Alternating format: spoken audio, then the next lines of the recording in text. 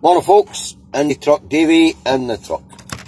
Coming to you today from Glenrothes, where it's a wee bit overcast, but it'll burn off, and it's about 8 degrees. Different truck today, different camera angle. So, I hope everything's fine, you can see me fine, and you can hear me fine. Anyway, let's get on. We'll start with the coronavirus update. So here we go, these figures are for the 22nd of the 4th, 2020, and that was it for yesterday. Alright. Okay, tested in Scotland, 4,309.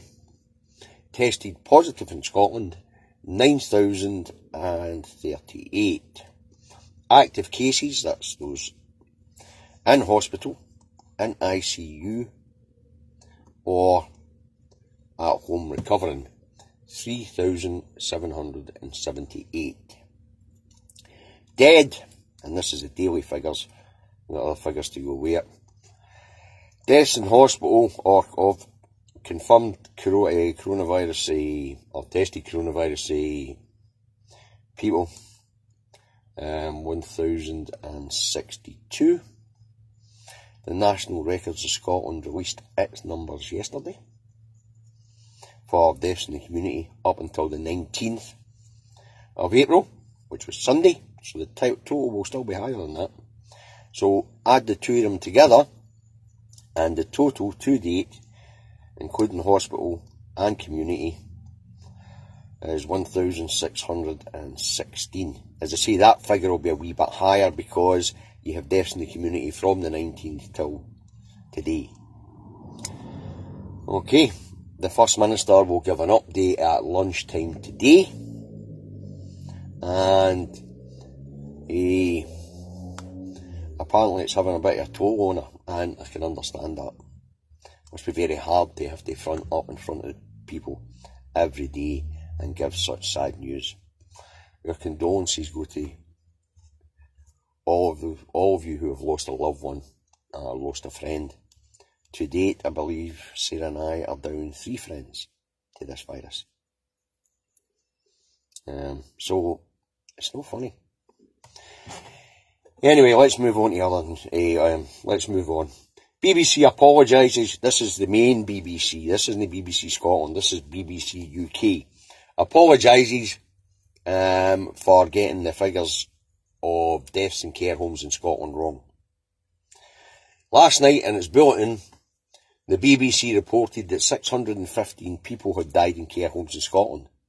But as we know, the National Records of Scotland yesterday said that the total deaths in community were 554.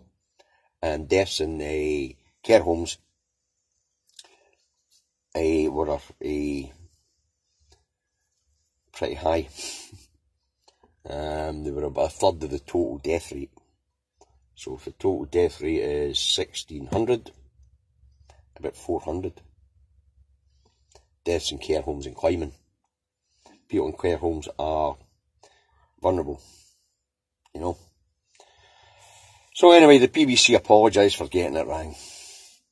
Unlike them, eh? Right. Sir Ed Davey calls for public inquiry into the UK government's slow response to the crisis and failings in protecting the public and the NHS and other frontline staff. Now, something's been bothering me about that. Something's been bothering me about this whole thing and the response in England. And it was racking. I had to go backwards in time to find what was annoying me. Right? And I posted Professor Alison Pollock's TED Talk for 2012 on my timeline. You can go down and have a look. And it reminded me that there isn't an NHS in England. NHS England doesn't exist. It hasn't existed since 2012, when the Health and Social Care Act was introduced. And it devolved responsibility. It absolved the UK government of responsibility of providing healthcare in England.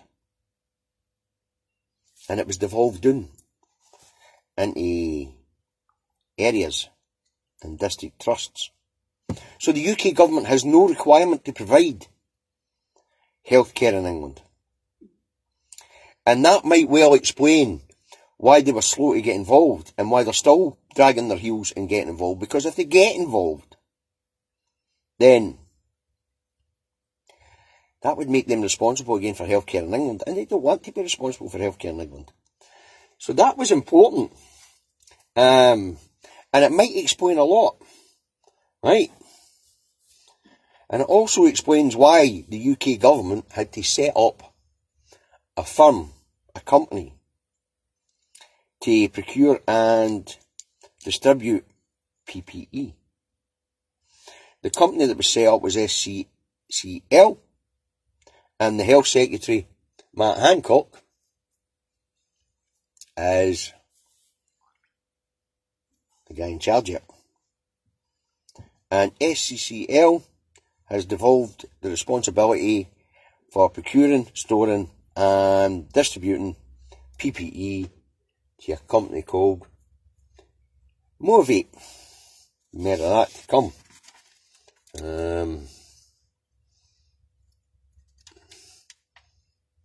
So as I say, what we're seeing in England is the UK government trying not to get involved.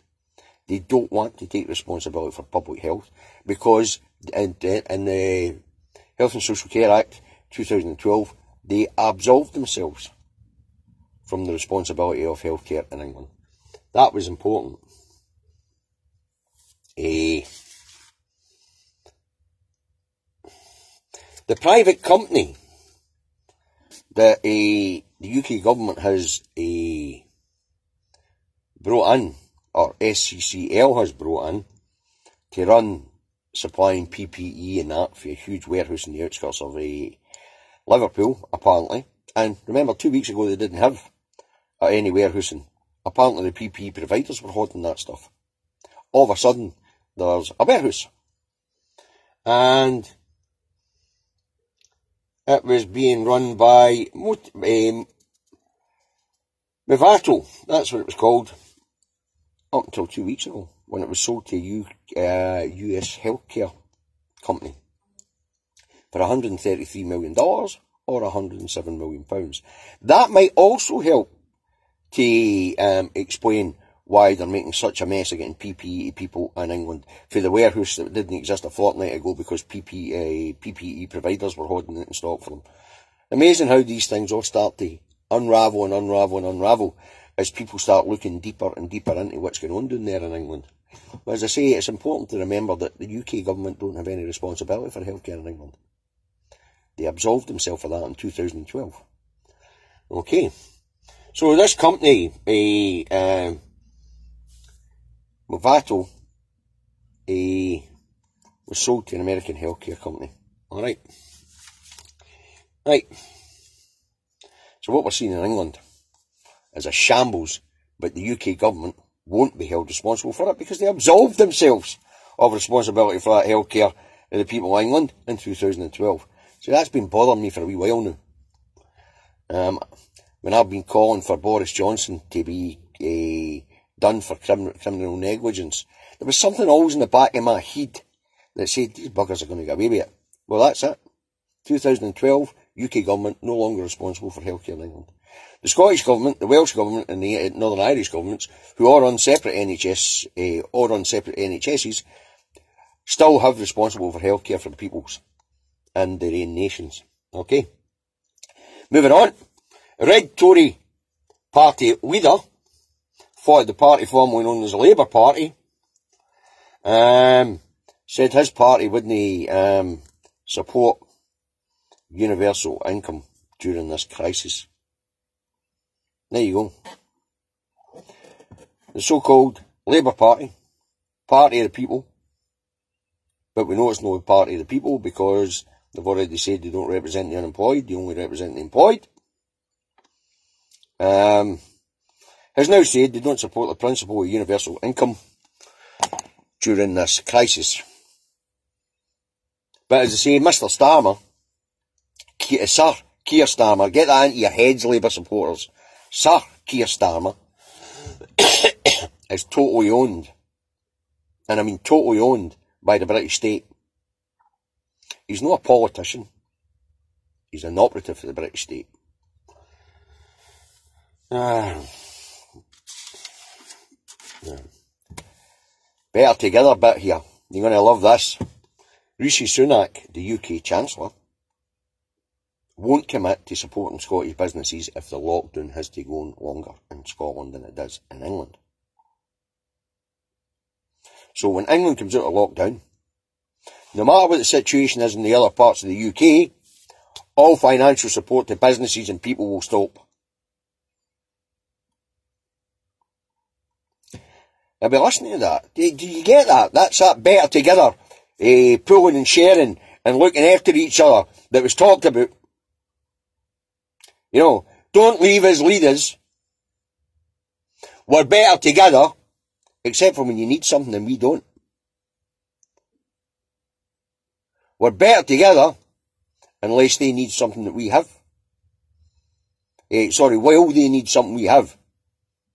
But because we don't control our own economy, in the event that Scotland has to be in lockdown longer, there's no support coming through Westminster. Won't commit to support. Okay? That's your better together for you. Rishi Sunak, the Chancellor, won't commit to helping businesses in the other parts of the UK in the event that they have to stay in lockdown longer than England. Keep that in mind. If you add that to the don't sell PPE to the jocks and the Welsh, we're beginning to see a pattern here where the Westminster Parliament is nothing more than the English Parliament and the rest of us can go and stuff ourselves. But we know that they're a bit xenophobic down there. Look at Brexit. Moving on. Nightingale Hospital in London set up because of the pandemic is turning away people. It doesn't have any staff. All that money to set up a hospital that doesn't function. You see, you can't operate a hospital without staff. And the staff are all flat out in other hospitals. So there's no staff to man the Nightingale Hospital in London. Okay. Fails everywhere.